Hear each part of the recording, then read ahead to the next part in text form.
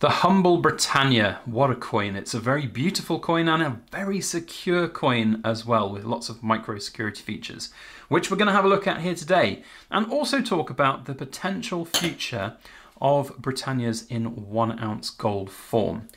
Are they going to become a little bit redundant, a little bit too expensive, too exclusive? Maybe the 1/4 ounce gold will replace it in the future. Who knows? Let's dive in and have a good close look at these cool things made of silver and gold.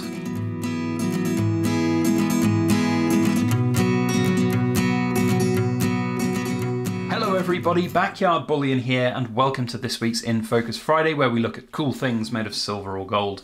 Now we're doing the Britannia this week. It's one of the quintessential coins from the Royal Mint, representing everything that is British about our coinage, whether it be gold, silver, or just circulation currency. It's been a mainstay for a very long time. But how much of a mainstay will something like this coin be, the 1 ounce gold Britannia?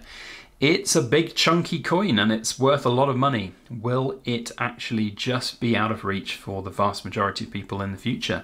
And will we see the rise of the 1/4 ounce gold, which at the moment does have really high premiums when new from dealers and mints? And I would love to see those premiums come down over the course of the coming years. Certainly if gold starts to rise up, the premiums on these will make them unaffordable and undesirable. Could they be the future? Can they perhaps replace things like these 1 ounce gold coins? That and more in today's video.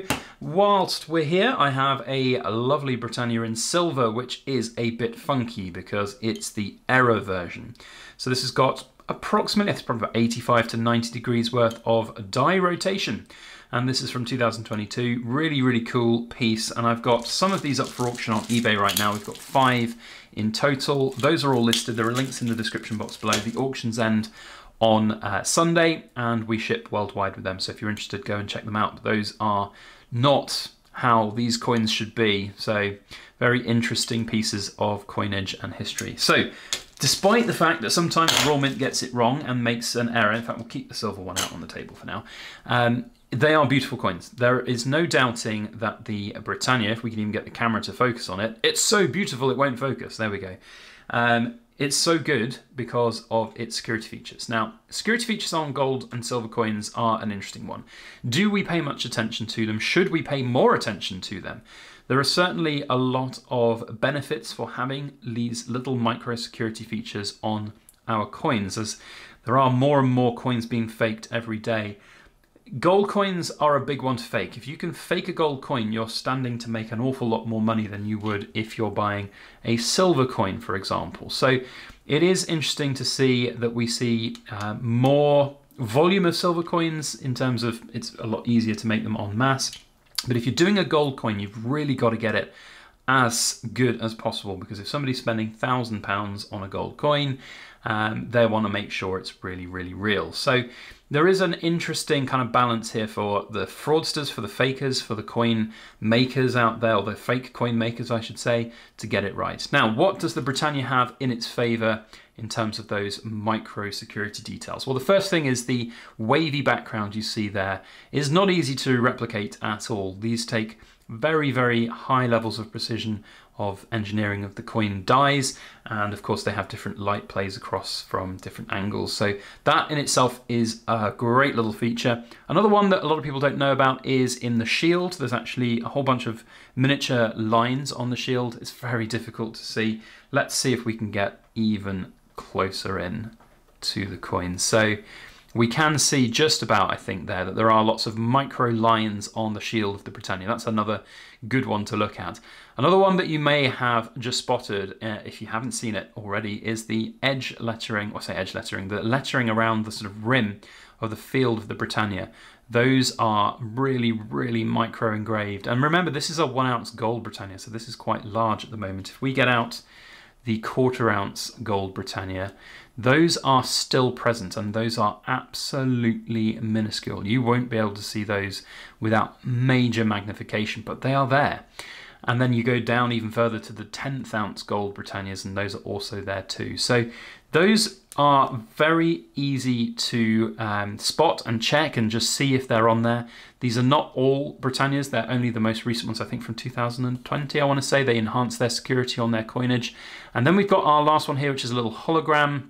We just got a security lock there, and if you get the angle right, you can see the trident. There we go, the trident of Britannia, and then you go over to the security lock.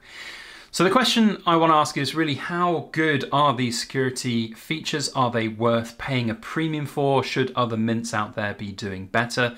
I think they're worth paying for personally. I don't think, if I was given a choice between one of these and an old school Britannia at the same price, I would take one of these, as I think it's just more easy to have. If you are looking to sell this coin at some point in the future and you've got good high resolution images of it, then it's easier to kind of say, look, it is definitely genuine because it's got all of these security features on it.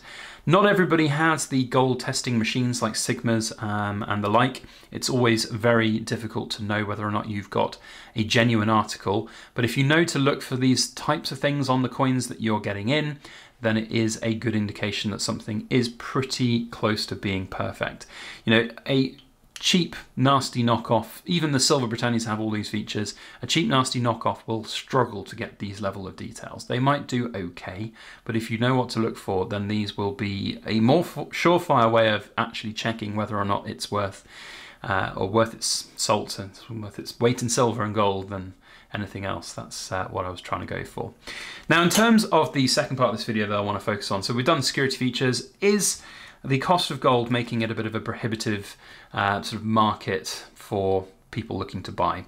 It is interesting right now. I do see a struggling market for selling at a premium. So if you're looking to sell a Gold Britannia, a few years ago you would be quite happily getting 3 or 4% over spot price for your gold coin. Now it has to be basically spot or 1.5% over spot. Dealers are struggling to shift second-hand bits of gold and silver that they used to sell for 5, 6, 7% over spot. More curious items, older Britannias, things like that. I know I've paid that premium over spot for some of the older Britannias in my stack back in the day, but now if I was having the budget to buy some gold right now, I wouldn't be paying more than a few percentage points over spot price. I just don't see it being practical that way.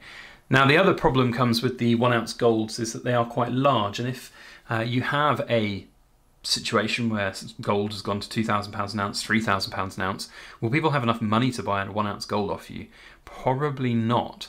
So the next question comes is, well, are smaller denominations going to sort of take over and become the real, you know, money maker and money holder for gold coins?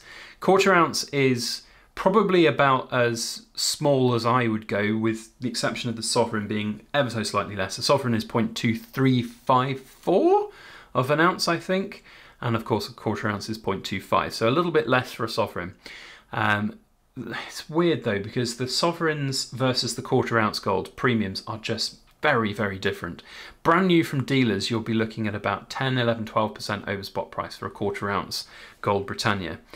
But of course it's just a quarter ounce gold coin. Like this, why is it so high premium from the dealers? It's a weird one. I've never really understood it. I've never really liked it, and I've not got a great deal of quarter ounce golds within my stack.